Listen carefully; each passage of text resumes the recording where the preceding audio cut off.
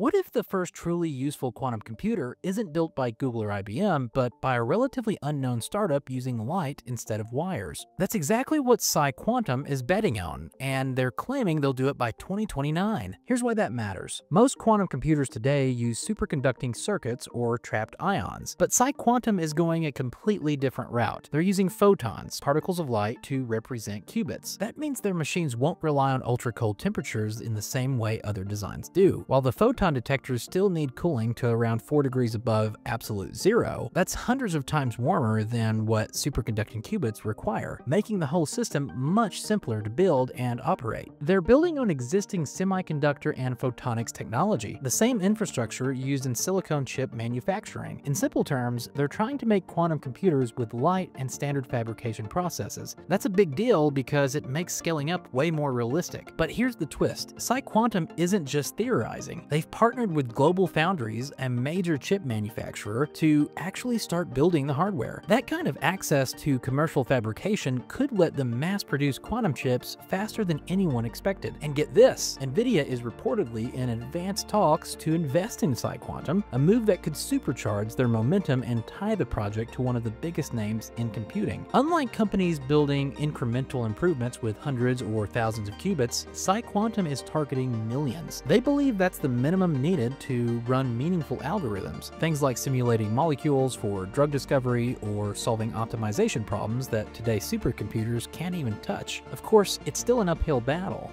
Photonic quantum computing is notoriously tricky. Aligning photons perfectly, maintaining coherence, and scaling error correction are major challenges. And here's what makes all of this really exciting. If they're right, we could have a scalable, usable quantum computer sooner than most experts predicted. So the question now is, can a light-based machine really beat the giants of quantum to the finish line? If so, we're not just looking at a technology milestone, we're looking at the birth of a whole new industry.